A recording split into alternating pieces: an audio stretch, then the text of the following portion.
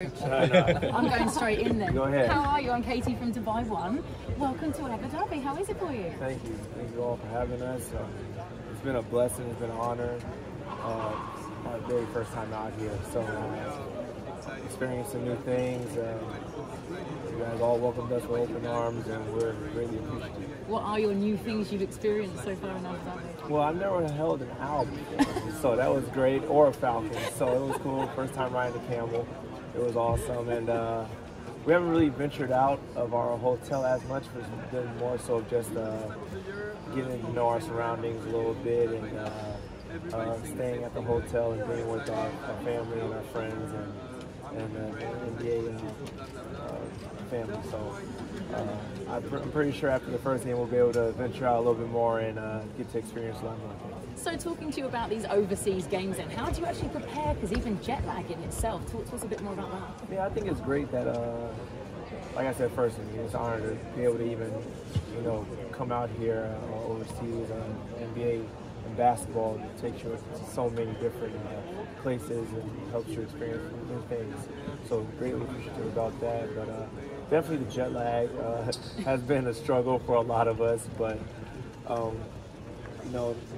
it's the excitement, that surpasses all of that. So you kind of forget about it and get past it, and you're just trying to get to the game just to get there and give these fans a show. Well, we're looking forward to it. Last one from me. Talk to me about your pre-game ritual. I'm talking music, I'm talking food, okay. I'm talking habits. Tell me everything. Okay, so the night before the game, I'll have like a chicken parmesan with angel hair pasta.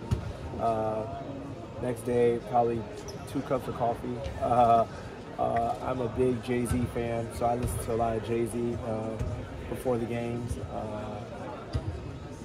And then just normal routine, stretching, lifting. Do you have any habits, good luck things? Yes, so I'm really OCD with shoes being turned upright.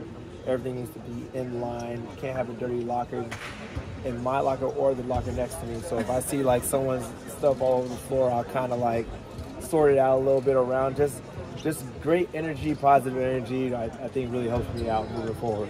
And what can we expect from you this week? And I guess what are you expecting from the Abu Dhabi fans? Because we're so excited to have you here. Yeah, just one, being healthy. 2, giving the fans a show.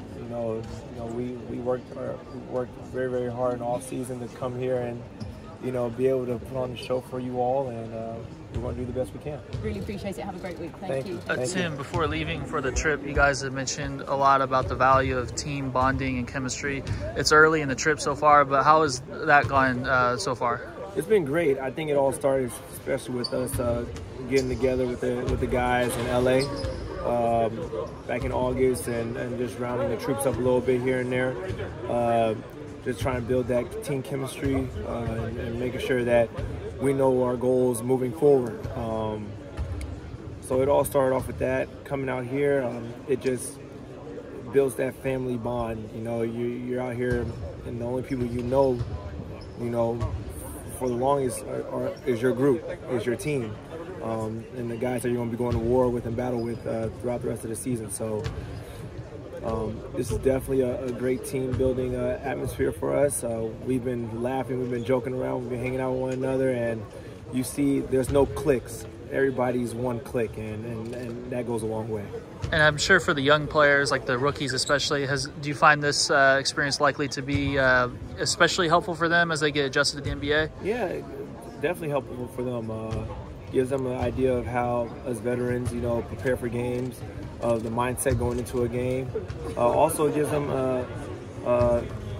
the chance, to experience the world, experience life outside of the States. A lot of these guys have never even been able to, leave the country or had an opportunity to leave the country. And basketball takes you to places like this that are very magical, and we greatly appreciate that. So they're definitely taking it all in, soaking it all in, and they're happy to be here.